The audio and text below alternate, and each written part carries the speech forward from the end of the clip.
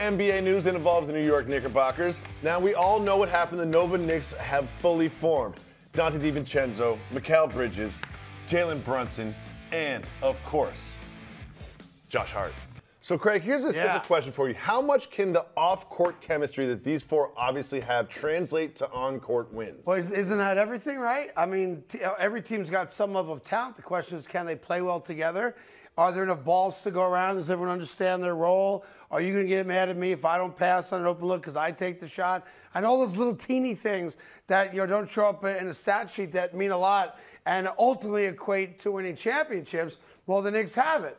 To me, the pressure's not on the four guys that won a championship at Villanova to play well together because they're going to naturally play well together. People don't remember the story that Dante DiVincenzo and Josh Hart hated each other at Villanova. They hated each other at Villanova on their way to winning a championship. And now, of course, they're good friends and they put it behind them. The pressure's on Tom Thibodeau. The pressure's not on the guys because the guys are going to do what they do. They're going to play well together.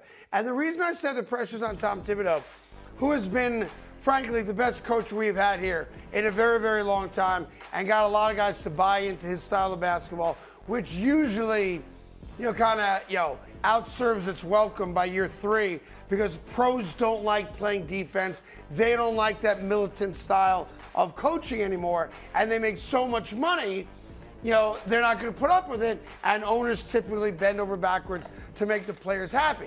Here's why there's pressure on Thibodeau. The New York Knicks did not get to the Eastern Conference Finals last year and haven't in a very, very long time.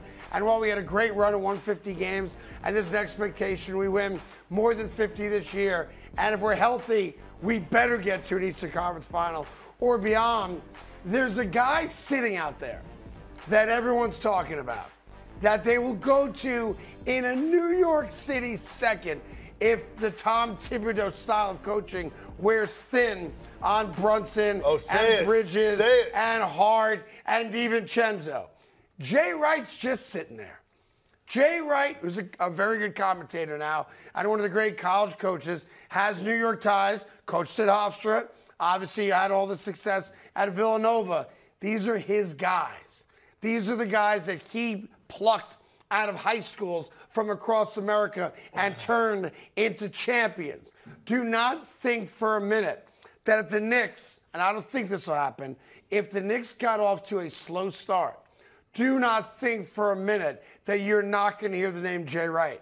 So the pressure to me is on Tom Thibodeau, not on the guys. You know what? I think what we're seeing is that Thibodeau and a lot of these teams in the NBA, especially in the Eastern Conference, are recognizing that they have to construct or put together a roster of guys that can compete with the Boston Celtics because they don't have I guess now they have a bona fide superstar in Jalen Brunson. But if you look at what Philadelphia is doing, I think Philadelphia is the second best team to the Boston Celtics. Getting Paul George, okay. There's a healthy Giannis with Dame.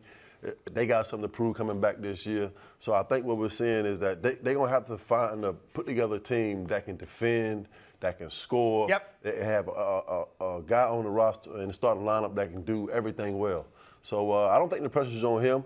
I just think that they're recognizing that they need a better collective five to compete with. Here's Boston. also the good news. When they were healthy, and they weren't healthy together a lot once they got Anunoby and Precious, they were 12-2. Before Randall went down for the season with the shoulder injury. I'm not saying you can keep up that pace of winning, but this team, they figured out very quickly how to play very, very well together. The one guy who is under zero pressure from this point on this year is our president, general manager, Mr. Leon Rose. And consider this, when Leon Rose got the job, give me my full screen there, boys. I want you to look at the roster we had. Kevin Knox, our guy, Tim Hardaway Jr., who they drafted, of course. Emmanuel Mudiay. You got Dotson and you got Alonzo. I don't even remember. I don't think he's in the league anymore, right? So that's the team that Leon Rose inherited. That's the team on the right that we're going to go to war with now next year in trying to beat the Boston Celtics. And if I may, one other little note, if I may. That's our, you get told, that's the roster, great roster. Maybe the best roster in all basketball right there. Those guys are all going to be in the Canyon of Heroes about a year from now, celebrating a parade. and a championship Need a there, second Ryan pick. Shazier. First You're of not all- allowed to come to New York because you're bad juju. You know that. First of all, when I look at that roster, Yeah. I see that roster definitely got better. Talk about it. Everybody in New York should be happy about that roster getting better. Talk about it some more. But when you look at that roster, Yeah. everybody at this table but you saying that team is not winning anything. That's the best team in basketball. That's the best team in basketball because what do the Celtics have that's better than that? Literally everybody on the floor is better than that. Literally everybody on the floor. He got a point. What if I just focus on the right side of the screen?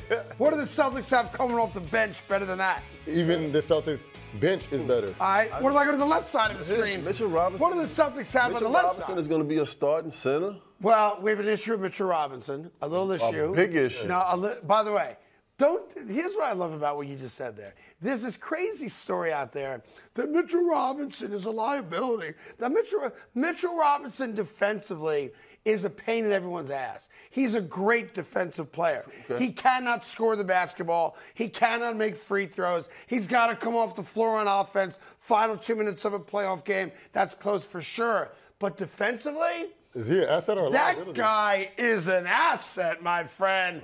That guy is a shot swatter. So of you- the Rudy best. Gobert. He's a low Rudy level. Gobert can't hold Mitchell Robinson's jock Man, get out defensively. of town. You know that. What's wrong with He's you, the man? worst defensive I player don't in know the what history you of was on basketball. yesterday, but you clearly lost your mind. Now, I want to show you Mitchell why. Robinson better than Rudy Gobert. Oh, Come on. please. Defensively? Yes, defensively. D-Point. I call him First of all- D-Point. Yeah, First how of all- many defensive players of the year have Mitchell Robinson won? None. Exactly. You know, because he got hurt. Rudy Gobert also, he's a liability on offense as Mitchell Robinson, but Yeah. he's still better than Mitchell Robinson on offense. If I may, gentlemen, he's French. Thank you. You know what? Who is? Mitchell Robinson? No, not Mitchell Robinson. Gobert. Gobert. He's Craig Listen, Carton. Mitchell Robinson has 2 fouls right now.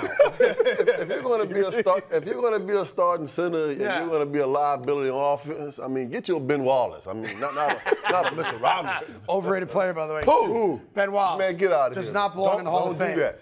He's Don't not a do Hall that. of Famer. Oh my God. You have lost your mind. He's not a Hall of You Famer. lost your line. That's man. one of the most I'm taking away your basketball aficionado. That is one of the most already. egregious mistakes the No, Hall of Fame has ever don't do made. that. Ben Wallace was never a Hall of Famer. He's also delusional. He thinks that the Knicks are going to win the championship this year. They already have. They've already won the Virginia guy, championship. It's not delusion. It's called Come on, man. a little delusion. Don't do that. A little bit. Wow. Hey there, thank you so much for watching The Carton Show. You can subscribe right here to get all the latest bits and segments from the show. And by the way, while you're at it, we have a lot of great shows on FS1, so check them out too.